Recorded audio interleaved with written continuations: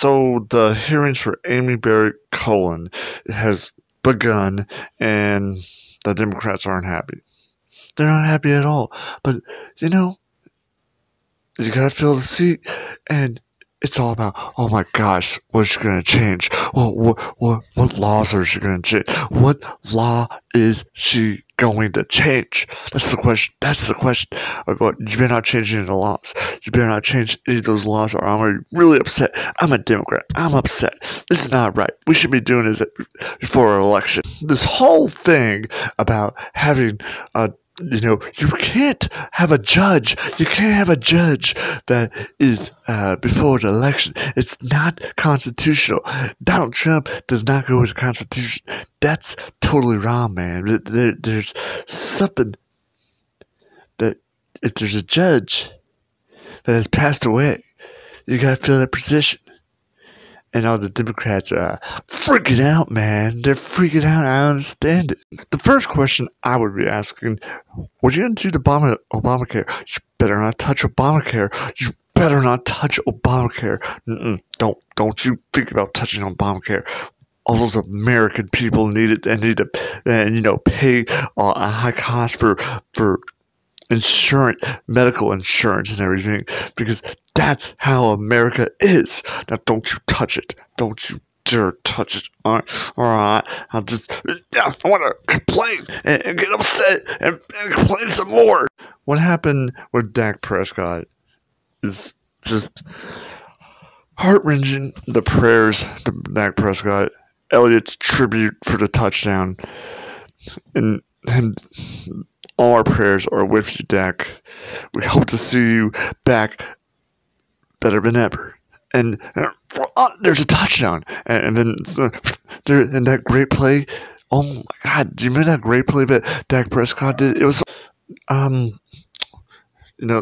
these people are gonna. The Democrats are gonna throw everything they got at this poor lady.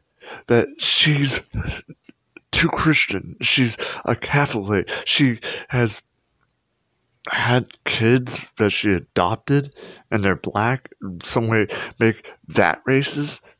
This is ridiculous. These Democrats are ridiculous. And I hope this. I'm sure she's gonna fight through this and say, "You guys, all you Democrats, are insanely nuts." Jeez. You know what we need, man? We need like a thing where you got like, oh, sorry, mute button for you. Mute button for you. You can't ask that question. But I guess you don't got mute button for stupid questions. But maybe we should have a mute button for stupid questions. And then we wouldn't have to hear the stupid Democrats say Donald Trump has done this and COVID-19 is this and wear your mask is this and all this bull crap. We can always say, hey, it's my time. Can I have my time back? Can I have my time back? Or we press the button and I muted you. I'm a Democrat. Listen to me. I'll mute you again. You're muted again. You're muted again. And we're going to say what we think because we're more intelligent than the American people. We're always more intelligent people. Just, you got to figure that out. American people, the Democrats are smarter than you. We've always been smarter.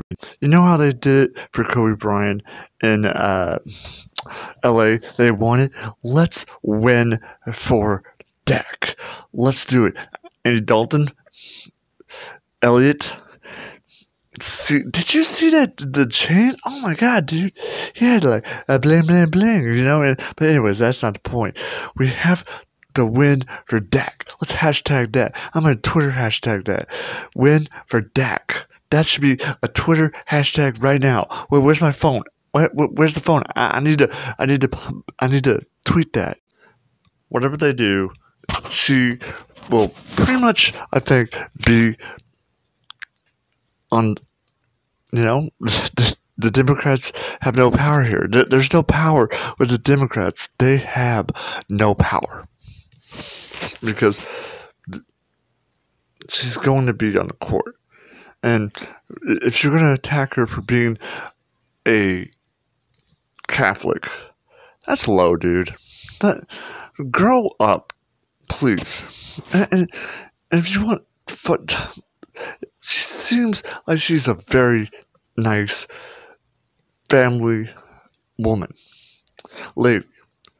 So throw the politics out the window and do this right, because it's the right thing. And that's the bottom line. Well, that's the bottom line because I said so. American patriot for life.